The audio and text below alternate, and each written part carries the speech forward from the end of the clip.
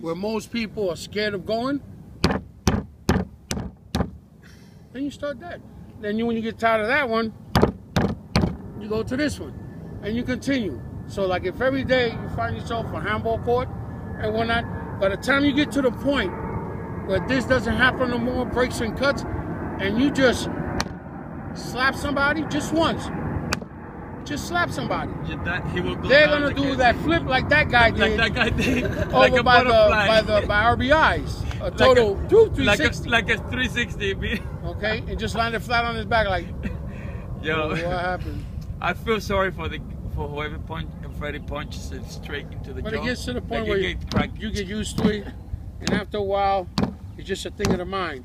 So, if you decide to get into something on the street, instead of sitting there for 10, 20 minutes, throwing them back and forth, you grab him one time, pop, bam, and he falls like jelly and does the funky chicken.